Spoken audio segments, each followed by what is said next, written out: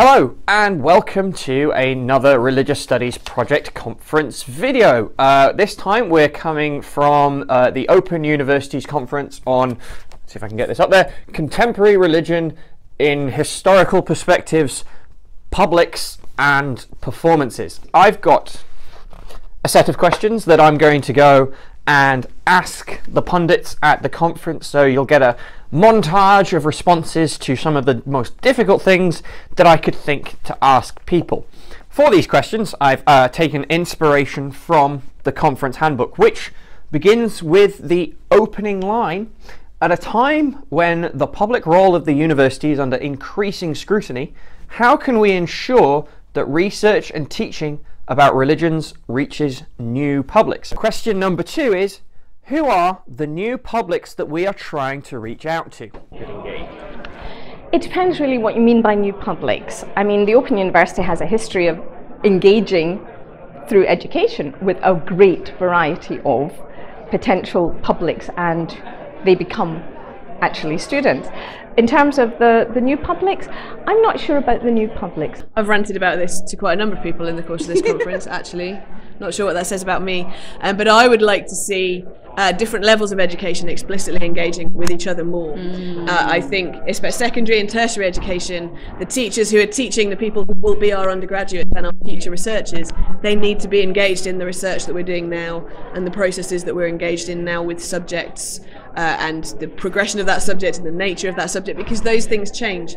And I think there's an almost total disconnect at the moment between what teachers are doing in schools and colleges and what universities are doing at higher education level. So I think that as a specific public, that is one I would like to see targeted. And I think it has to be the universities targeting that public and not the other way around, because that public doesn't have a great deal of time or energy to do it facing up. They're not encouraged to do it, whereas universities, it seems, are being actively encouraged to do it, so let's do it. Universities have struggled, I think, to know how to engage with the widest possible range of publics that are on our doorstep anyway.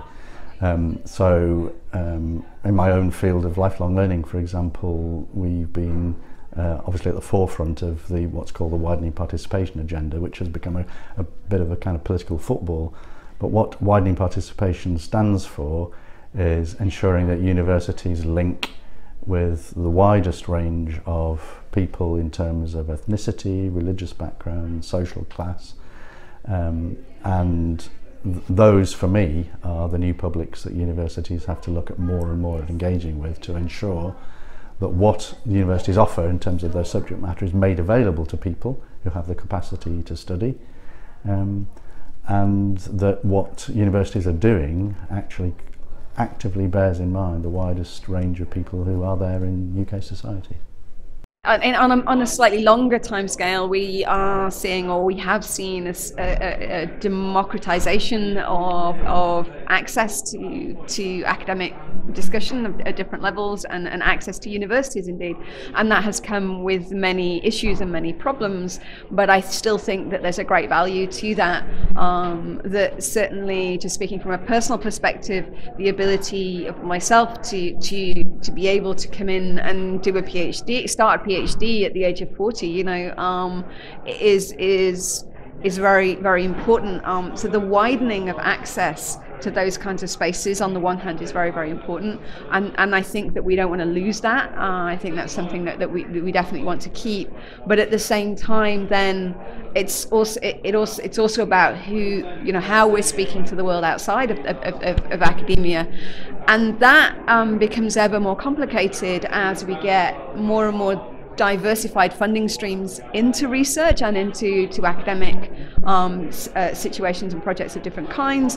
We're also seeing more and more pressure on universities to have impact and engagement, obviously, with different kinds of publics, and who decides who those publics is in some ways a more interesting question to me than who I think those publics are. New publics.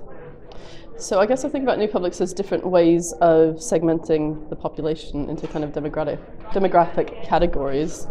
I think there's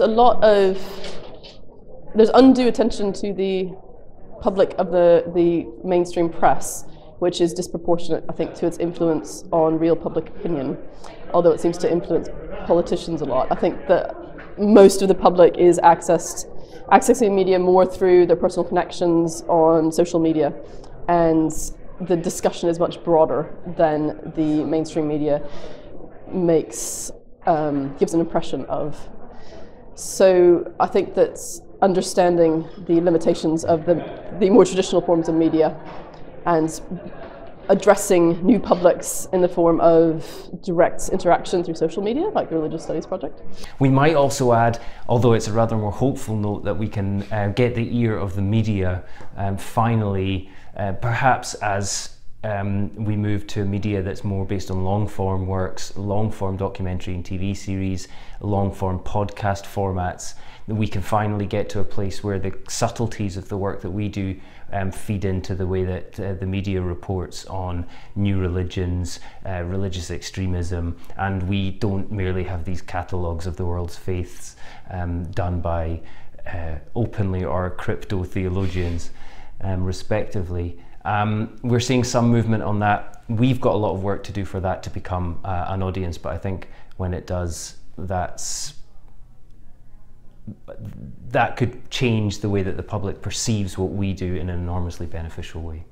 But also talking to particular interest groups and research areas, having more direct, maybe through industry, or we deal with religion, so various spheres in which religion interacts with public life, having more direct contact, I think, is probably important.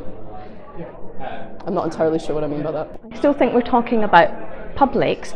My experience on the Pilgrimage and England Cathedrals project has been that we did research in cathedrals and people have received that with open arms. We wouldn't necessarily have expected quite such an enthusiastic response to our research as we got from cathedrals and other people in the heritage industry and so on. So maybe we need to be thinking about, there are official bodies that we can feed information into and they can feed that out, but actually it's anyone we can get interested in what we're doing, and that it might inspire them to think differently about what they do or where they are or how they might engage with their world, I think.